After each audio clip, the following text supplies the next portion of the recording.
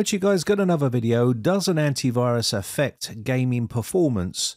So we're going to take a look here and I'm going to test this with an antivirus turned on, antivirus turned off, and also we'll use game mode as well to see whether there's any impact on your performance or FPS drops and things like that. So I've got ESET running on this system. Now other antivirus programs may show different results to ESET, so bear that in mind, but we're going to go with ESET here. I'm going to start up Rise of the Tomb Raider here and we'll run a benchmark with Rise of the Tomb Raider because that is probably the most easiest way to get an accurate result across the board with all of these settings. So I'm going to go ahead and start Rise of the Tomb Raider up and we'll use the default settings here.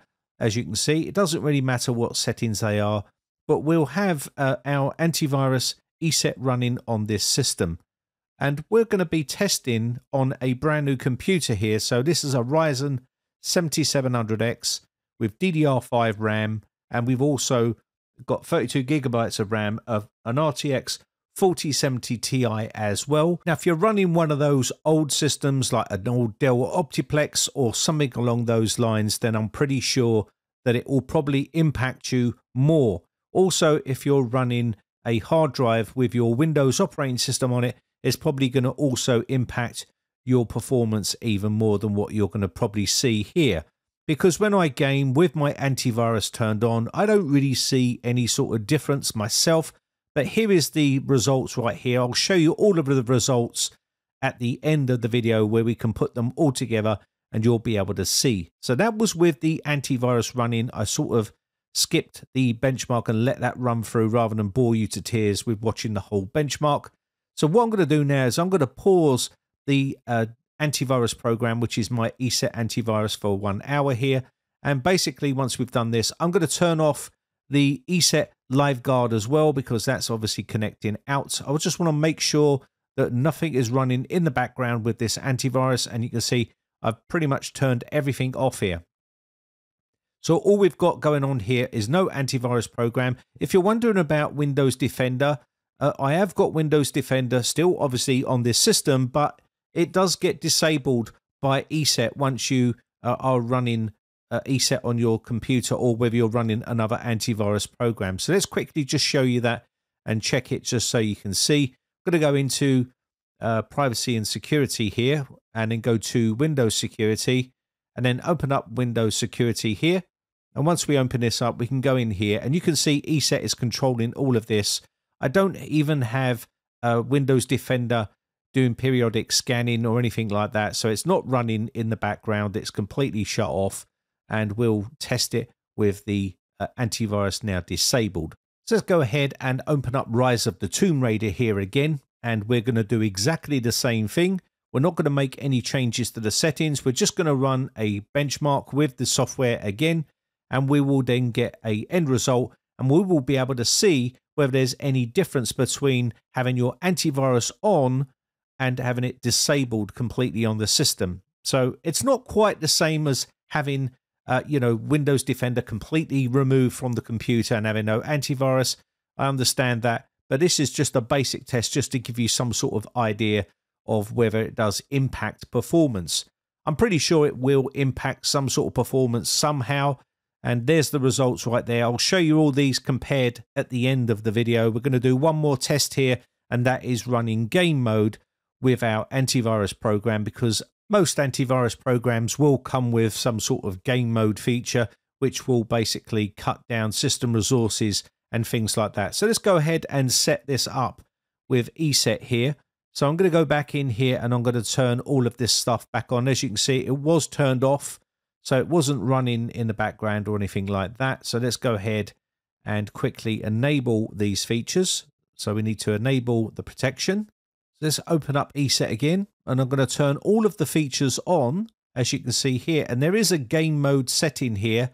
And what we're going to do is we're going to toggle this on. And you'll see it will have like a yellow type of effect on that button there when we turn it on. So let's turn this on. And you can see what it's going to do is basically, with this enabled, we will get performance optimizations for games and presentations. And if you look here, disables pop-up windows, updates, scheduled tasks, and it also decreases CPU usage. So let's go ahead, and what we've got this done now is enabled, and we'll go back into Tomb Raider here, and we're going to run that benchmark again, and we will get the results, and we can then show you all of the free results together and discuss all of the benchmarks together, and we'll see what the differences are side by side.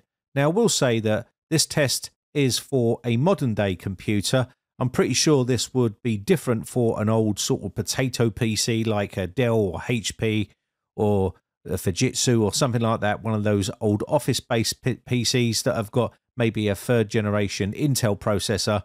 And there's the results right there. And we'll go through this together, and I'll quickly have a look here. But like I said, these results are going to be varied from PC to PC and antivirus to antivirus, depending on what you're using. But first off, let's have a look at the antivirus scores here. So here is all the results together, and we've got with the antivirus, disable antivirus, and game mode all listed right there.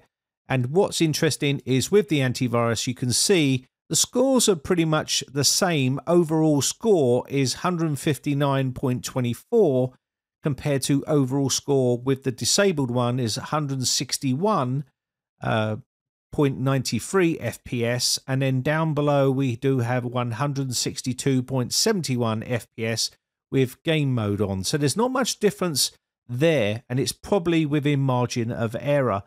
But you can see where the difference is on the antivirus one, which is the minimum score is pretty low with the antivirus. It's 65.02 compared to, and I'm talking about the mountain peak here, 65.02 with the antivirus on, and also with it disabled, it's 80.79. So that's quite a big jump. And then with game mode on, it's 91.02.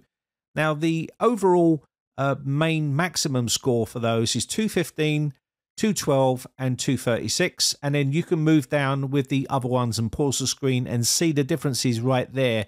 So with the antivirus, there's a little bit of impact on the minimum scores on the lows, but on the maximum overall score, there's not much of a difference. Now, I will say that when I'm using this PC with the antivirus on and I'm playing games, I don't really see any sort of difference with it disabled or with it on or with it's in game mode. I just don't physically see any sort of difference when I'm doing any of these, and I've tried it. It doesn't really affect my system. But if you've got an older system, I'm pretty sure there'll be a bit more of an impact on that computer. But as a modern day computer, it doesn't really sort of interfere with my gameplay. Yes, I will probably benefit by putting it into game mode a lot more, especially if you're playing some sort of competitive gaming where you're playing first-person shooters. It probably will benefit you a lot more. Or if your PC is struggling a little bit, then maybe put it in game mode for better performance. I'm pretty sure it will impact people differently with different PCs.